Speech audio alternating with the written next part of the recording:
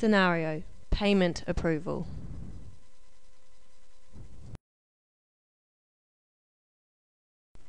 Cronus International currently has no control over their payment approval process.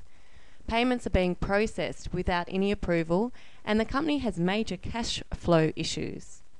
A process needs to be enforced where payments over $1,000 cannot be posted until checked by account manager or treasurer. The process flow diagram. If a payment journal is entered more than $1,000, the first check is it a currency payment? If it is a currency payment, it is directed to the treasurer for approval. If it isn't a currency payment, it is a local payment, then it is directed to the account manager for approval. If either of these two people reject the payment, then the accounts are notified of this rejection. If they approve the payment, then accounts are notified of the approval.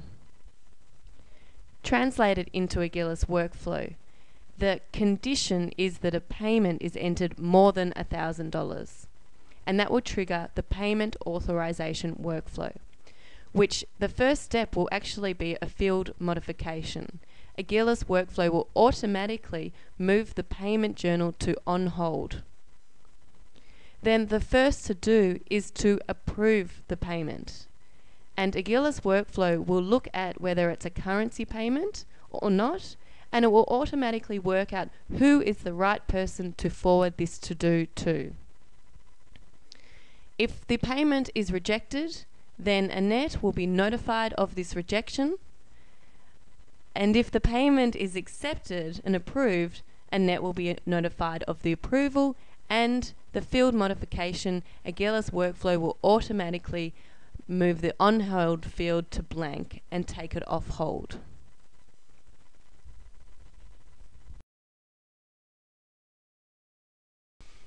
Annette Hill has entered in a payment journal, and it's triggered the payment authorization workflow.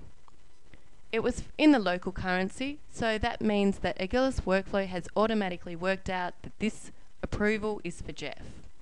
Here I've logged in as Jeff, and if I look into my now to-dos, I have a new approve payment to do. I can have a look at the details of the payment by going to the assign to, and once I'm happy with that, I can actually go and edit this to do and say whether I approve it or I reject it. In this case, I'm approving it, so I select that one and my to-do is updated.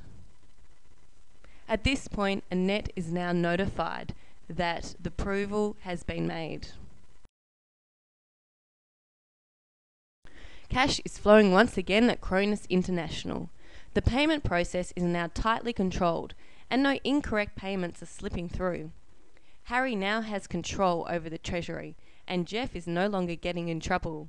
Annette is also actually enjoying the structured process, as she can no longer be blamed for posting incorrect payments.